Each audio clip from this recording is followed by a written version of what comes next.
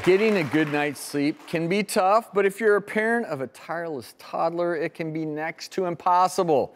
Check out our next story. My son is just over 2.5 years old. He keeps me up several nights a week. He cries and cries until I pick him up and bring him into my bed. Goldie is almost 11 months old and she has never slept through the night. She wakes up anywhere from 1 to 3 times a night, anytime from 12:30 to 4 in the morning. I need to keep him in his own bed so that everybody can have a restful night. Mickey Mouse bed.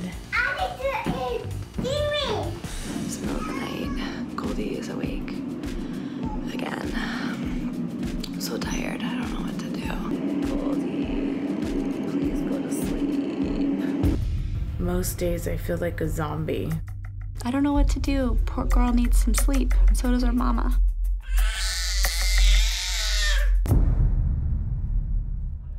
Joining us now are the two moms you just saw who also happen to work here on our show. Welcome Kate and Josie to the show.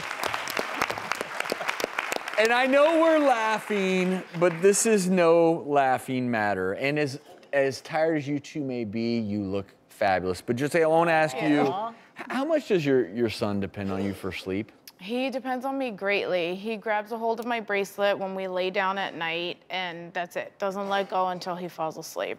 I have to lay right next to him. And Kate, how much sleep are you able to get? Not much. It's not much. No, she's never ever slept through the night. She wakes up, yells, you saw it, until I come in and feed her.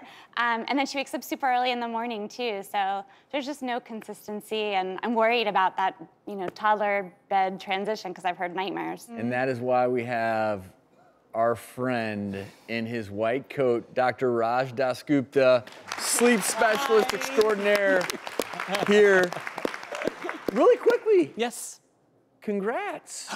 You know? I heard you're expecting soon. That is true. My wife and I. Not you, but beautiful your Michelle. wife. We're gonna have our baby coming. There you go.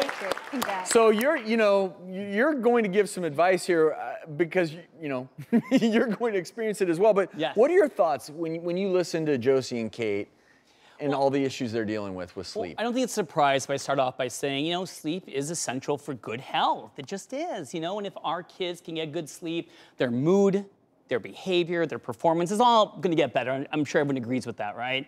But everyone always asks me, what can I do to get that good sleep? And my phrase is always gonna be, when it comes to kids and sleep, one size does not fit all. It's individualized. And what works for one mom and one kid won't work for another.